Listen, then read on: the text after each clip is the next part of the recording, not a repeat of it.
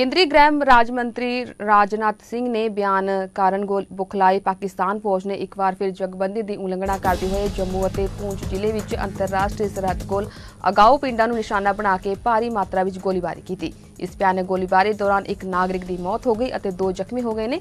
मृतक की पछाण गोपाल दास बाबा वजों की गई है, जबकि उसका भी भरा रामदास बाबा गोलीबारी में जख्मी हो गया है। जख्मियों नूं सरकारी मैडिकल कॉलेज और हस्पताल में भर्ती करवाया गया।